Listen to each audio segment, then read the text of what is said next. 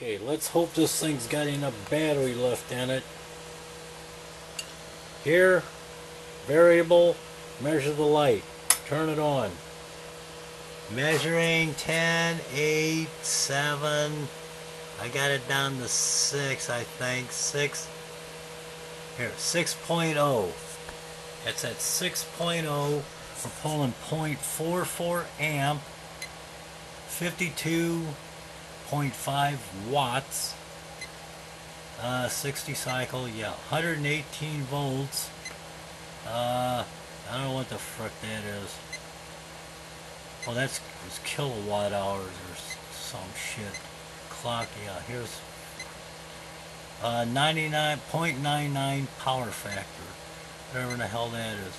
So 59, yeah, she's at 5.9. That's about the best I could get out of it right there.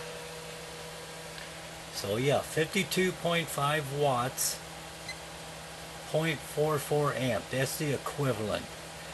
So there's the information on what this thing was kicking out at 44.9 volts at 2.25, 2.25, 2.3 amps. Okay, it's 21:59 hours, 2/17/2020. This is what's left. Cleaned it all up.